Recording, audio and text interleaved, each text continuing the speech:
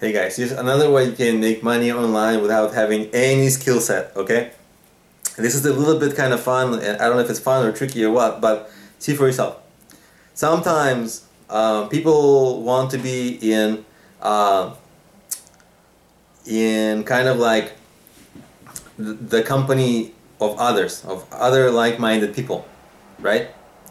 And all you have to do is bring them together, and then you charge a subscription for it, right? Make like a private Facebook group, have like regular online meetings, you know, on Google Hangouts or something like that, and then all you do is charge them like a small subscription fee every month through PayPal. It's no-brainer to set it up, like super easy, anyone can do it, right? And then all you do is figure out, you know, networking forums, you know, be a part of that whole community, and be the person who's putting everybody together, right?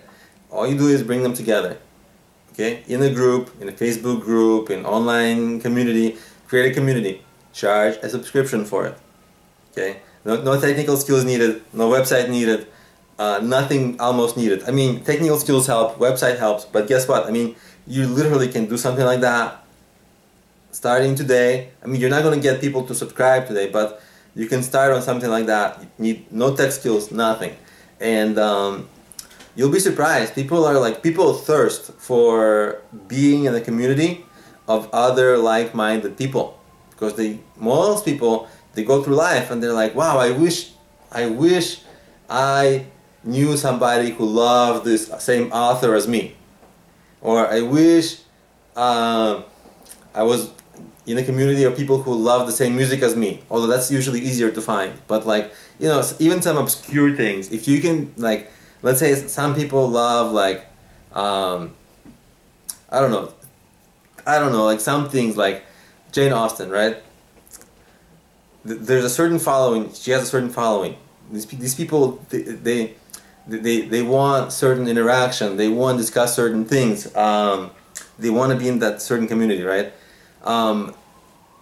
And they're super fans. They're like really passionate usually about her, right? I mean, there's people who just like her, but there's people who are super passionate as well. Those are the ones who may be super excited to find that there's a real group out there of people all over the world who actually like the same stuff, right? And again, all you have to do is just bring them together, charge a very small subscription.